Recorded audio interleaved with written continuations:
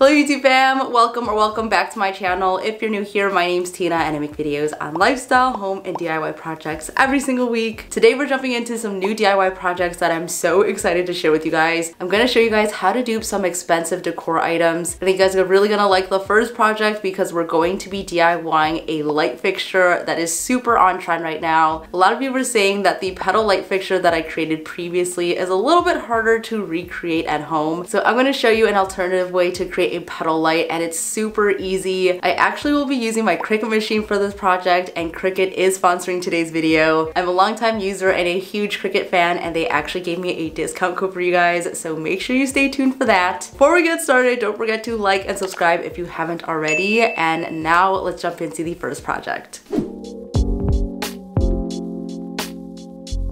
Okay guys, so we're jumping right on in and we are doing that light fixture that I'm so excited to show you guys. I'm currently obsessed with flower petal lights and I think that's so perfect for spring, but here is a photo of the one that I'm talking about specifically for today's project. This light has been on my radar for quite a while, but it's also $728, which is basically the same price that I see everywhere else it's being sold as well. It comes in so many different colors, so you can totally customize this. It kind of reminds me of the petal light that I made previously, but this one is just a lot more modern looking and also more streamlined. So as I was scrolling on Instagram, I saw a reel from Abby Road Home. She recreated this light and it was seriously so easy and super genius to do. I will have her video linked down below so you guys can check it out, but I thought that this was such a genius way to recreate a petal light without a lot of effort. And I'm gonna make it super easy by using my Cricut. I think in her video she actually used poster board, but for this project I wanted to try using some craft foam. So I have a bunch of sheets right here, and Cricut can cut so many different materials, so it's really awesome that I'm able to work with things like paper, vinyl, and then also this foam. If you're not familiar with Cricut, it is a DIYer's best friend. I have my Cricut Explore 3 sitting right behind me and I just love the color of it. It's so pretty to look at. They have different models to choose from, but essentially Cricut is a smart cutting machine. It allows you to create personalized projects with hundreds of materials, so I love that I'm able to recreate something that is super expensive and do it for a lot cheaper at home. It works with a software called DESIGNSpace, and that comes free with your machine. This is where you can create your projects and browse from hundreds of images and fonts and different project ideas. And once you've created your design, DESIGNSpace will send it to your machine to cut and do all of the magic.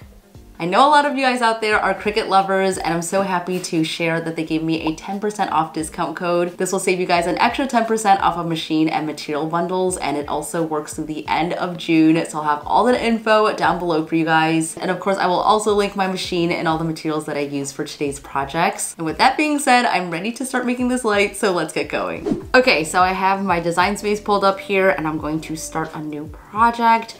And this is super simple because all we're going to do is go into their little shapes library over here and then scroll down, and they do have a raindrop one. And for this design, we're actually gonna cut off the top tip of that. So what I'm going to do is just add in a square shape right on top. I'll make that also a different color so you guys can see that better. I'm just going to cover that tip a little bit. Then you basically want to select both of the shapes and then go to the slice button right here.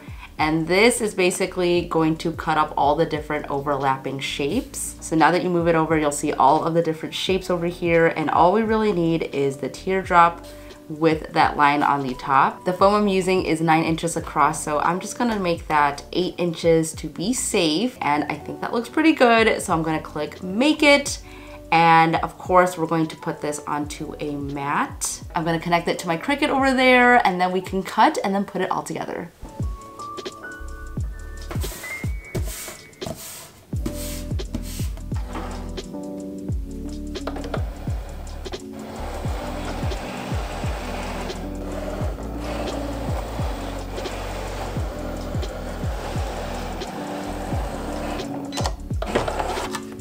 Okay, so now all I have to do is just lift this off and we have a perfect shape. This looks so good. I'm gonna cut out 7 more of these, and that way when we put them together, it's gonna make the beautiful floral shape. I decided to use foam for this project because it's very flexible, making it perfect to create those curved petals. And it also has some thickness to it, making it look a little bit more luxe than using paper. And I also love that you can paint it or even add fabric on top for some texture and pattern. Everything is perfectly cut out and uniform, and I actually went with a little bit of a smaller size because I realized the 8-inch one would be really large. So I went down to 7 inches, and I think this is gonna be a lot better of a fit. And now what we need to do is to assemble them all together. I have my hot glue gun here, so we're going to run some glue along this edge and then just put it all together.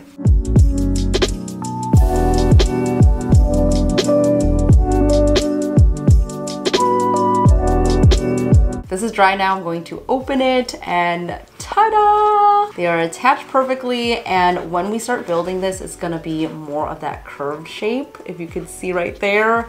Oh, it's so cute! You can see here that I'm adding glue just along one edge up until it gets to that curved part of the petal. And you really don't need a ton of glue here to secure it. You just wanna match up the edges again and then just sandwich it on top. And I just made sure to hold it in place until it cooled down completely before moving on to the next one. I cut out 8 of these petals, but I only ended up using 7 of them, and this worked well just to make sure that the hole was going to be big enough for the light kit that I'll be using. Okay guys, moment of truth. We're gonna flip this inside out. Oh my god, it's so cool! Look at it! I love it! So to actually hang this up, I do have an IKEA light kit right here. So all we have to do is to remove this part right here. And then I'm just going to insert that into the top. And this does fit really perfectly, so that's really good. And then you want to insert that back part back underneath.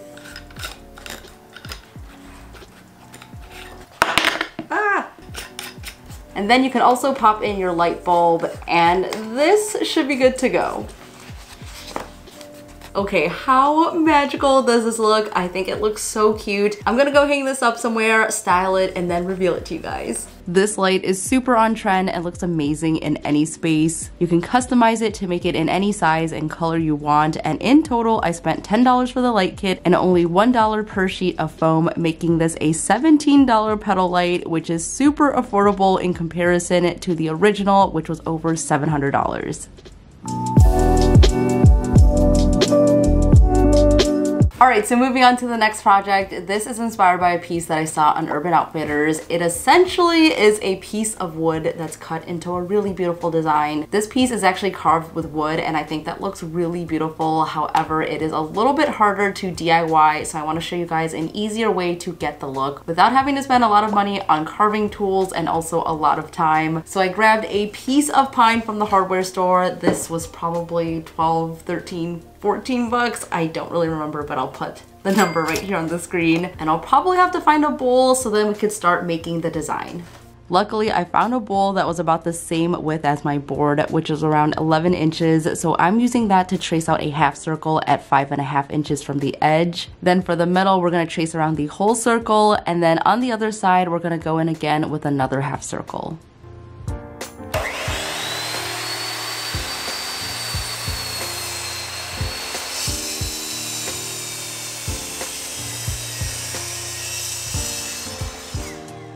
With a scroll blade in my jigsaw, I'm going to cut out the entire piece, and since the design touched the edges of the wood, this made it super easy just to cut out these little curved triangle pieces. I'm finding my jigsaw to be such a handy tool to have, especially when it comes to cutting out curves and circles. I honestly wish I picked one up sooner because I feel like I've been doing so many more projects with my jigsaw. This is definitely a must-have for any beginner DIYer, and I will have it linked down below, as well as all the materials that I'm using. Sanding is a super important step, especially when you have rounded edges like this. It just helps fine-tune all the curves and makes it look so much more smooth and more finished. And now it is time for some stain. So the original had a darker wood tone, so I just went with Special Walnut for mine. This color ended up being really perfect, and I only needed one coat. So it's the next day now, and you guys, look at how good this came out. I love the color on it. I feel like the stain really brought out the wood tones so nicely. And now we're ready to add on the design. So I'm going to use my Cricut for this. I'm planning to create out the design to a T so that it fits this board perfectly. And I'll be using white vinyl to really make a contrast between the wood tones and the design. I think it's gonna look so good.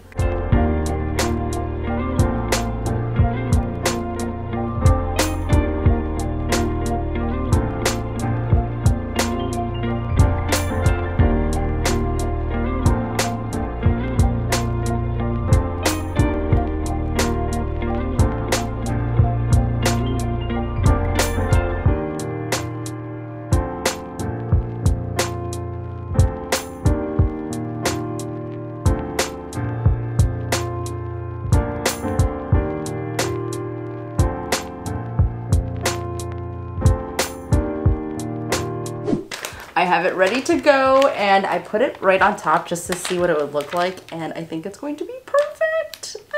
So now I just have to transfer it on top, and that should be pretty easy. I just want to make sure that it's nice and centered here. And now all you have to do is just to burnish it on, and I'm going in a radial pattern here just to make sure that it gets on there nice and smooth.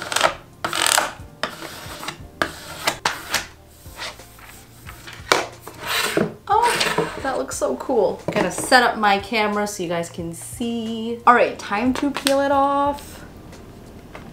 And I always go super slow during this step. But so far, so good. Oh, this looks so cool. Do you guys hear that rain outside? Oh my God.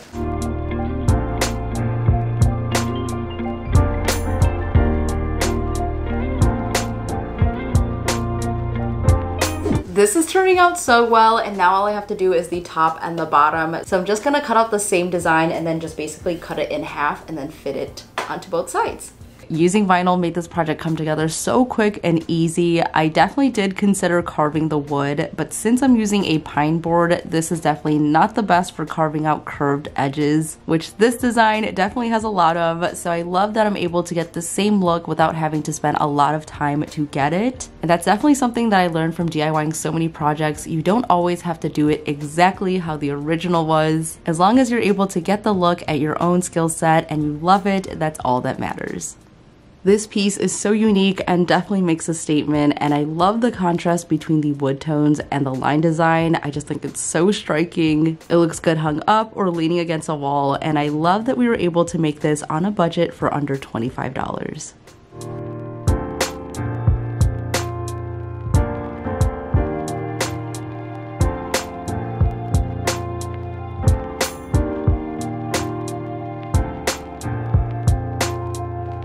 Okay, so we're moving on to the next project, which is a wall art print. This piece is inspired by a super pricey one that I've seen on Williams-Sonoma. I love the bold contrast of it, and you can buy it in a set of 2 to create a diptych. These paintings are quite large and also come with a large price tag at $4,000 for the pair. And today I'm going to recreate the bold sweep one. And looking at it on photos, it looks pretty flat, so I want to make this something that has a little bit more texture and more 3D. So that's what we're gonna paint today. We're also gonna make a DIY frame for it, and that's gonna cost us a lot less than $2,000. Texture is the name of the game when it comes to creating a high-end look with DIY artwork. So the first thing I like to do is to add my gesso with a palette knife. This is going to be the base of our piece and will allow us to build upon it. There really is no right or wrong way to spread this on there. I kind of just put it on there randomly and try to make it look as organic as possible. Once that's dry, I'm using this color called Dark Titanium White, which is actually more of a warm peachy color. I wanted to go for something warmer than the original, which is more of a cool tone gray. And again, we want to add movement and layers by brushing it on in every direction. After that layer, I went in with my palette knife again, and I used this to spread the paint to add more texture. This will give even just a plain background like this some interest and dimension. This really makes a difference when you want to create abstract art and give it some life. Now it's time to move on to the sweeps of this bold sweep painting. So I'm mixing in joint compound with my acrylic paint to thicken it up and again add more texture. To create those broad strokes, I'm actually using a big house paint brush, and this is going to be really key for this style. Using the original as a reference, I just freehanded the design onto the canvas. And as you can see, the joint compound is really working well to add some layers to this. And remember back in high school art class, we would use modeling paste and other fancy media to add to our paint. And these can definitely get pretty pricey, so I'm really glad that the DIY community has come up with an affordable way to get those same textures at an affordable price. I went back and forth between a smaller brush and a bigger brush just to make sure that I get those brush strokes and that you can really see the dimension in each one. Painting is a really therapeutic process for me, and I'm so happy to see your recreations when you guys send me them. So thank you for allowing me to inspire you to let loose and get some paint onto a canvas and create something fun and stylish for your home. To finish up the painting, I wanted to clean the uneven edges, so I just used the same background color and a smaller brush to touch it up. While that's drying, I went ahead and made a frame for the canvas, and this is super easy to do by just cutting 45-degree angles with some scrap wood. I had a ton laying around, so this was a great way to reuse it, and if you guys would like to see a more detailed tutorial on how you can DIY this, I did make a video about this previously, and I will link that down below. The painting is dry and I think it looks really amazing. The texture just turned out so good. And now all we have to do is to frame it. I have all my frame pieces here, so we just have to brad nail it in and this piece is going to be ready. Glasses on.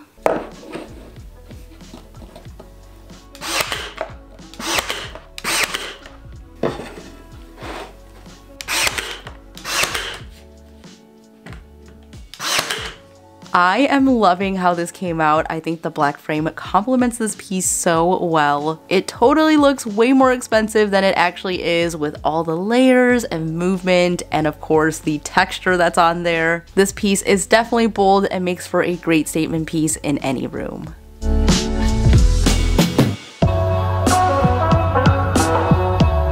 Alright guys, so those are all the projects from today's video. Let me know in the comments down below which one was your favorite. I seriously can't choose one from the bunch because I think they all came out so good, and I also have styled them in the background. I think they look so cute. And again, a big thank you to Cricut for sponsoring today's video. Don't forget to check out my discount code down below so you can get 10% off. If you'd like to see more from me, you can follow me over on Instagram. I post on there every single day, and that is it for today's video. Thank you so much for watching. Stay inspired, and I'll see you in the next one. Bye!